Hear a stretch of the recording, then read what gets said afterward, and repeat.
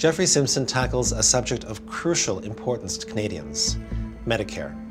This book, Chronic Condition, takes stock of where we are, good and bad, and also offers perspectives from healthcare systems in Sweden, Australia, and Britain. With an eye to improving our system, Simpson explores ideas including changes to service delivery, to payment models for care, and to the way we buy drugs. Now, I may not agree with everything that Simpson wishes to prescribe, but I am certainly on the same page with him that we need to figure out clear-minded, bold, and patient-centered innovations in order to make our healthcare system work at its best. This book is a valuable contribution to that discussion.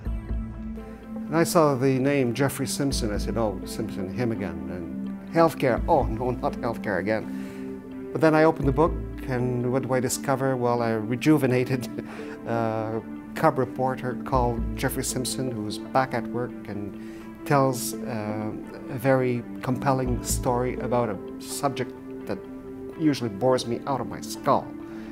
He does a fine job, and it's of course an issue that's important to all Canadians, but it has to be well explained. Jeffrey Simpson does just that. When you ask Canadians what's the most important national symbol, they don't say Parliament or the flag or the anthem, they say healthcare. We have a system that's quite unique in the world. No other country in the world organizes its healthcare system this way.